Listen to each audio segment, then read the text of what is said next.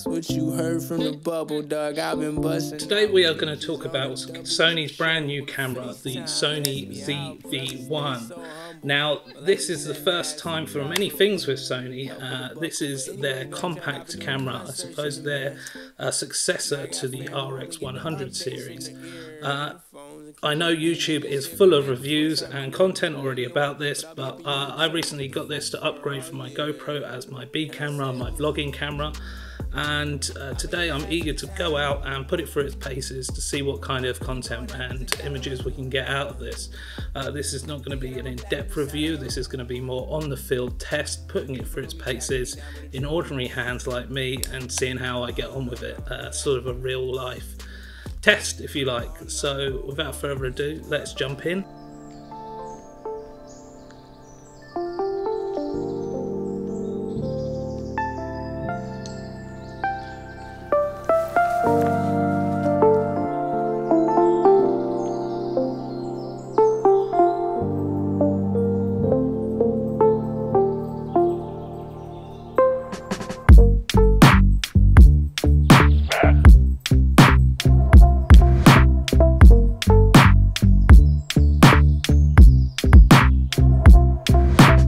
Hey hoi, welcome back. We're here in Svaldervald in Hilversum again, in the woods. We're actually out here today because I've finally upgraded my little vlogging camera for my wildlife vlogs, and I've actually upgraded to the Sony ZV-1. Every YouTuber's vlogging dream camera by the looks of it on YouTube at the moment. The more I've seen of it, the more I think it could be handy for me just to be that small compact size. I've got so much kit already, so I just wanted something a bit better in low light than my GoPro. Hopefully with this 1.8 f-stop and 1-inch sensor, it will give me a better performance than my GoPro.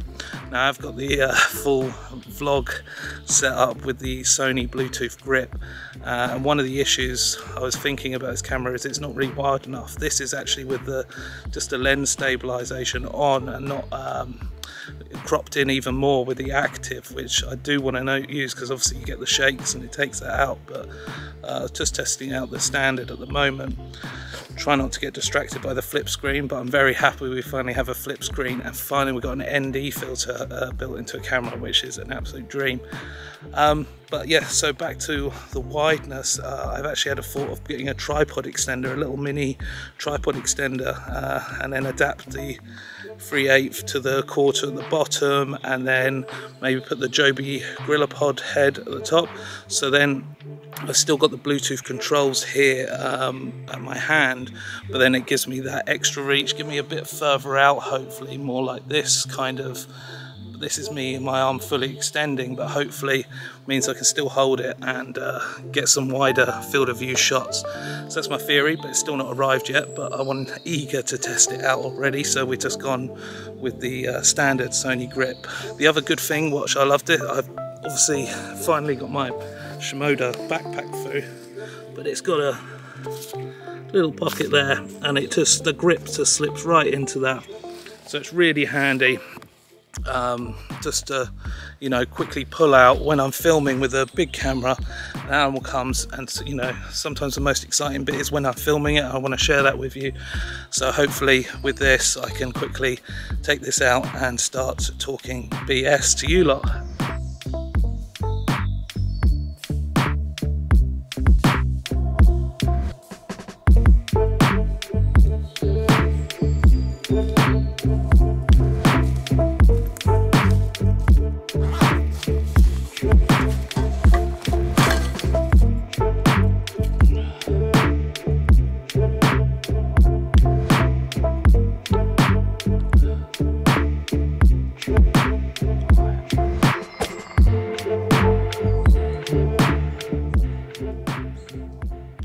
It's been a bit of a quiet morning wildlife kind of terms. I'm still wandering around. I've seen woodpeckers and nuthatches, but I'm sure you're a bit sick of them by now. This is with active steady shots, so with the digital stabilization as well.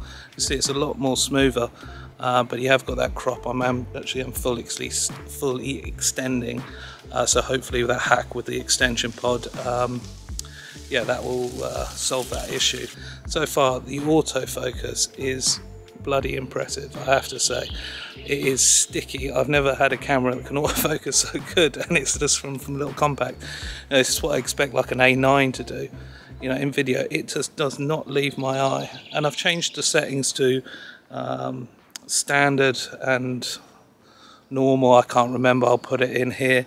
But that just means that, you know, it's not going to, when it loses me, it's not going to jump straight away and get that pulsing effect. It should keep locked on to me.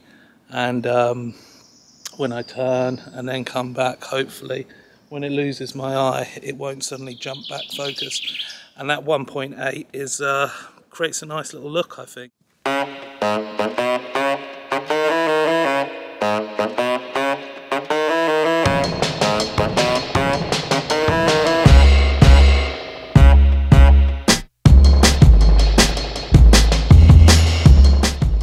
There's a kingfisher, a nice vogel.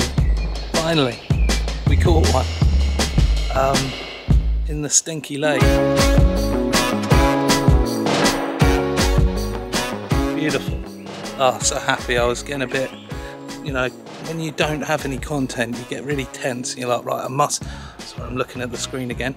Problem with the ZV-1, but the blessing. Yeah, you're so stressed. You're like, I have to find something. And it's been really quiet morning, and then all of a sudden, boom. I was just looking down, and I just saw a kingfisher on a classic branch. You normally see them. He had a little dip and then come back in the old stinky lake.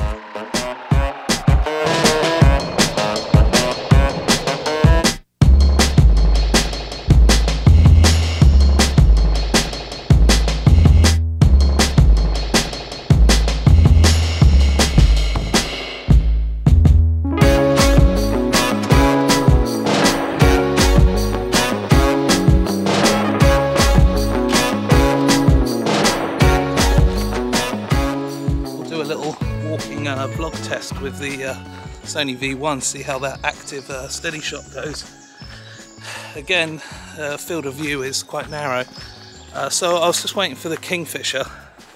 This lovely old lady with a beautiful border collie, a little fluff monster, came and said hello, and she said there was an owl always on this same tree on a branch.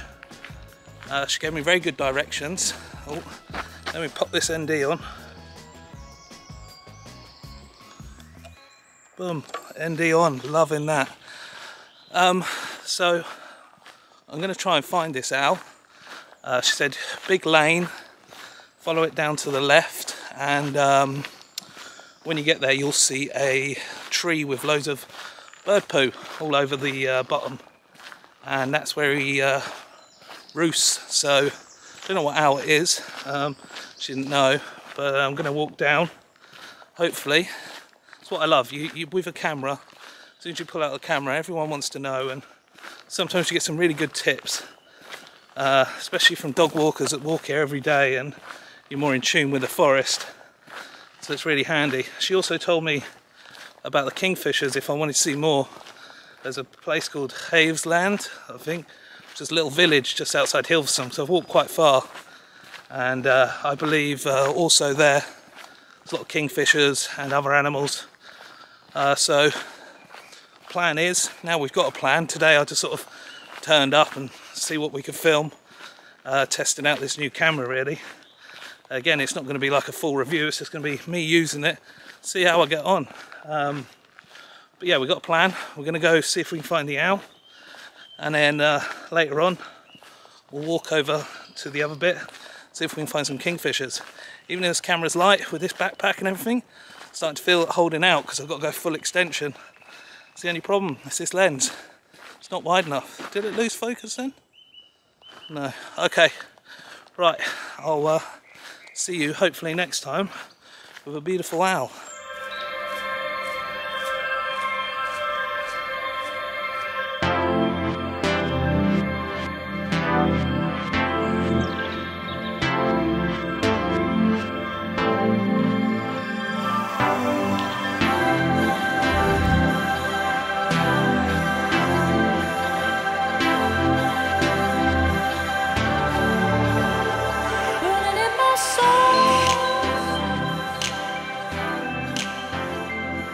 So we found him, the famous Tawney Owl by the sounds of it, because I've spoken to a few people and they were all like, yeah, yeah, he's been around, he comes around every year, same spot apparently.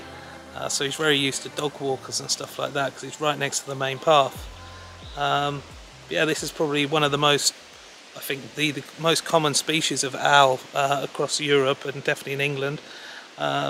And they're perfectly adapted for hunting in woodland, you know, those silent wingtips, you know, absolute silent flyers at night, completely nocturnal, hence them brown eyes. You know, normally if it's a yellowy eye like a short-eared owl, they hunt during the day sometimes, and the more the dark eye, they're more nocturnal.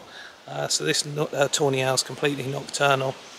As you can see, he's just snoozing in this cove of the branch. Looks up every now and again just to see what I'm doing, but goes back to sleep. Not really bothering him. But yeah, beautiful.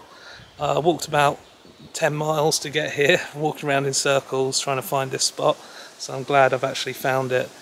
So now I'm just going to spend some time with the owl and then maybe have a little wander around, see if I can find some kingfishers again later on, because he won't be doing much apart from sleeping at the moment.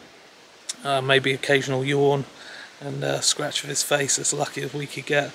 But he's so beautiful, about the size of a wood pigeon, a lot more rounder, but yeah, ferocious hunters of mice, frogs, insects, anything they can get hands of. I have heard that they don't actually like flying over big bodies of water, so that's why they don't really end up on islands like the Isle of Man and Ireland. I don't think they've ever colonised. So yeah, they normally just stick to these woodland habitats and perfectly adapted for hunting at night. Yeah, pretty little thing. Almost looks like a little Winnie the Pooh book here. Using this active crop again now, so I have to proper stretch my arm out just to get that frame that I want. But overall, highly impressed with this camera, what you can do. The battery's just coming to the last bar now, so you know, it's lasted 6 hours, but obviously on and off I'm not using it that much, but yeah, so I'm pretty impressed with how the batteries cope so far.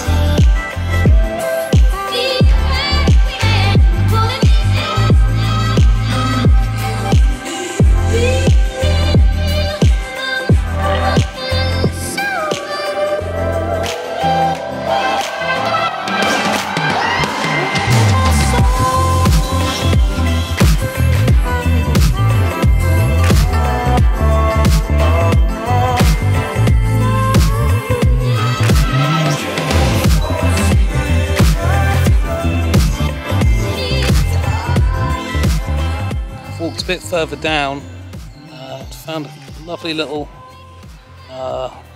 lake that runs along to a river. I was just hoping to see some kingfishers. I've seen 2 of them fly past, a pair of them. Managed to get one quick shot, so I was still setting up. And I've seen them flash past once more, one of them. But that's been about it, so I'm just waiting here and to see if I can get some last shots of them.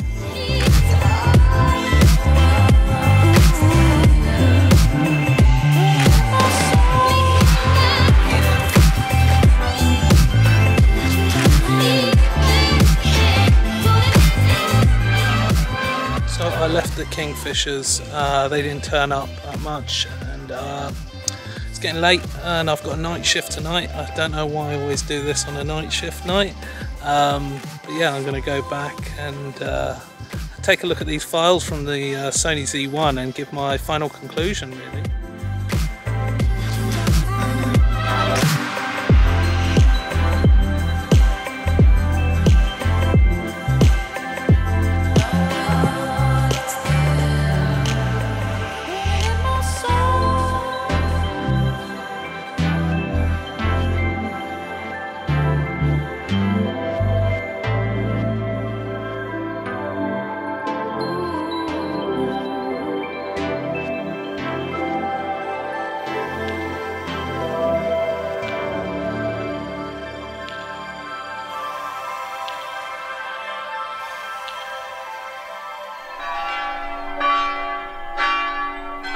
overall, I was thoroughly impressed with this camera.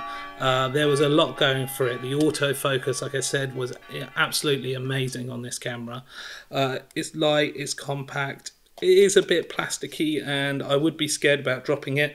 I have ordered a screen protector, even though you can fold it away and protect it that way. With this little grip here, it doesn't seem much, but it is a nice little touch. You know, you can get a little pincer grip on it for you know, doing your movements, even though I have got this grip as well. The autofocus was amazing. I don't have any qualms at all.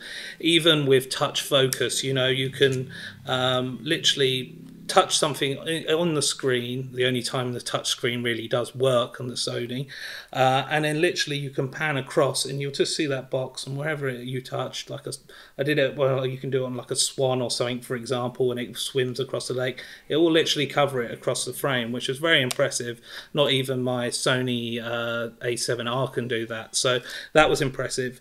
There are a lot of other things going for this camera. The flip screen saved me many a times, like I said before, if I didn't see that I was overexposed, then I couldn't have flipped the ND on, so that was very handy. The ND was brilliant, but it could have been, you could have done with another stop kind of thing. I have bought this magnetic strip here, which you can then add an ND on, a variable ND, like a 52mm thread ND. So I might use that if it's in really bright conditions. The audio, again, was very impressed. I did have a lavalier mic on, you probably saw, that was my Zoom external recorder, but I didn't actually use it in the end because I thought it'd be a good test just to hear the audio coming out of this thing, and it was really good, really good. A lot better, again, than my more expensive Sony A7R. Again, you probably add an external mic on that, although my port's broken on mine, so you can't. But that was really impressive, how good the audio was, and picked you up. And with this little dead cat on top, a dead mouse if you like, it really made difference to the wind noise. It's a double-edged sword, this one. It depends what one you like. But obviously with a lot of manufacturers, if you have the articulated screen, you have your ports across here on the side, and then that will block the screen, whereas Sony changed that and put the ports on the other side. So if you do want to add like another external microphone or any other things that you may want, it doesn't get in the way of the screen. But there are people that then like shooting handheld, and then it will get in the way of the grip. But I suppose if you're doing video, you might be on top of a gimbal more, or on top of a tripod or something like that. But for me, I would much rather that, and it just keeps everything out the way and clean, which is nice. The auto exposure, that was another interesting one. I never thought we would have auto exposing, yeah, again, it was good and bad. Like if you look at this shot here, me walking through these trees, I obviously set the exposure before I walked through, and then I went back and walked through the trees. But then as you see, as I get over this log, it actually then catches my face and recognizes me, and then so it jumps the exposure up to then expose my face when I didn't really need it then. So there are times that you might need to remember, like me, that will have to turn that off. But if you just want easy turn on, point and shoot, look at me vlogging, then yeah, it's brilliant. The battery was quite actually good. You know, I bought a few spares thinking it was going to be draining a lot, but I wasn't using it all the time, and I think I used about 2 batteries throughout the day. The only problem I would have is how much Sony charge for their own ones, and I bought some Duracell ones instead, and these are like 12 euros something, or 13 euros, and this was like 44 euros. So Duracell, yes please, thank you. The buttons are a nice, I could have done with one more custom button, but overall I got everything I needed to, and I'm quite surprised. If you're used to Sony and their menus, it's just exactly switching cameras it's a lot easier for me. So yeah, this was nice. You know, everyone moans about the Sony menu system. They are a bit long-winded, but once you use it for a while and learn them, it's quite good if all your cameras are the same. So I quite enjoyed that aspect of it. And the big record button's nice, easy to find. The scrolling dial, it's a bit annoying that you have to do your shutter, your ISO and everything on that. You could have done with one more you know, little scroller maybe at the front. That would have been nice. So the things I wasn't really too keen on, one was the battery door. Every time you open it, you need to unscrew this from your tripod mount, which is very annoying. I don't know why they did that. There was obviously probably a reason, but yeah, it's very annoying. And this is very plasticky. I feel like this could break off quite easily. The other thing is I'm very happy they put an ND filter in there, but I'd love to have seen them put an extra stop. Like I said before, I have accessorized it with a magnet one, so then I can add an ND. The other big elephant in the room, if you like, is the lens. Now, it's a fantastic lens for low light. 1.8 in its widest. It's really nice, but it's just not wide enough. Especially if you're designing something for vlogging, it needs to be wider, and I hope if they bring out second model they will address that issue.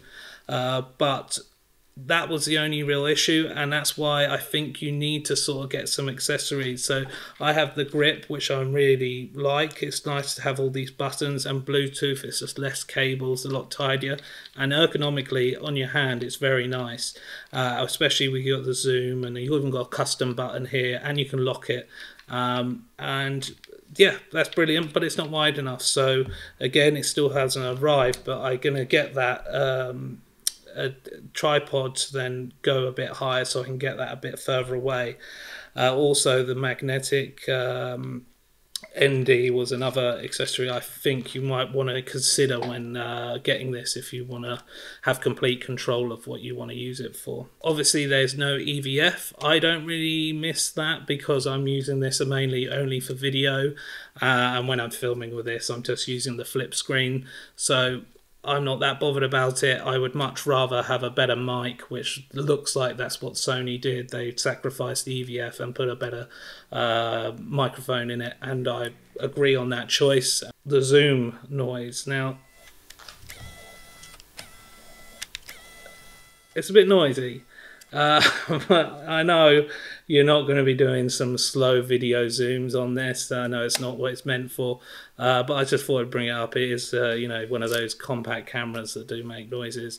But apart from that, I had to really think about and search for things I didn't really like. The two biggest ones is the lens and this tripod thread. The other ones are just me being picky. But overall, it was a fantastic camera, and I think a lot of people will get use out of this. I think, you know, even this is not just going to be my B cam, like when I go traveling, going away on holiday, my top down camera, you know, it takes photos and give it to my girlfriend, take photos, you know, it does it all, and it's small, it's easy, you can fit it in your pocket, and then you've got something that's 4K capable, shoots the same bit rate as this camera, 8-bit as well, color. And the files are pretty much identical to color grade, and I think the skin tones and everything, the color science is actually better on this newer one, especially skin tones looks a lot nicer and quite easy to grade compared to the normal Sony's. My color grading's awful, but I did find that.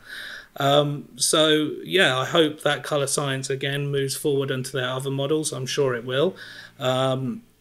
But yeah, overall, I can't really complain about this camera. It's a does-it-all camera, and it fits in your pocket, ready to go. Again, festivals, anything, bosh, you can just whip this out and you've got 4K and, you know, HD slow motion as well, at 120 frames HD and even lower frame rates. I didn't really touch on that, on the frame rates, but it's not something I'll probably use it for as much, because that's why I have my A camera to then do to slow down wildlife and stuff. Normally this is just going to be for vlogging and just getting those B-roll shots. It was a lot easier not swapping cameras and stuff like that, so it was quite quick and easy and a joy to use overall. The only real issue, if it's a big downside, is the wideness of the lens. I think you can get around that with accessories, but then again, does it defeat the point if you're buying a small compact camera that you can fit in your pocket? If you have to get a grip and then an extension pod, does that defeat the object?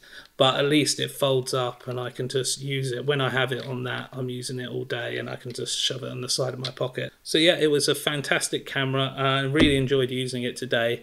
It made my life a lot easier as well, which is, I think, the main thing I'm going to take out of this. Because yeah, I could have bought a bigger camera and have another lens and and do all that vlogging that way to make it look nicer. But the picture that comes out of this, and for the ease of use and how much I'm going to use it because of how easy it is, if I'm running out the house, I might just pick this up and run out with it because it's that kind of camera.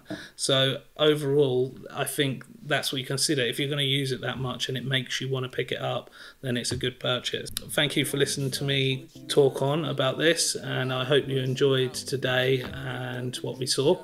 Next week, I've got a few ideas of trying to find some pine martens. There's some pine martens near me, so that might be my next goal. So hopefully I'll see you all then. But in the meantime, peace, stay safe, and I'll catch you on the next one. Maybe it won't, but I'll be up in your turf with the faux fur all year, bro. And I said, ooh, I'ma get a half of the town in the mood.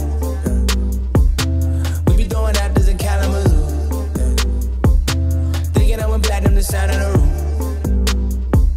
And people gonna be tracking me down with the truth.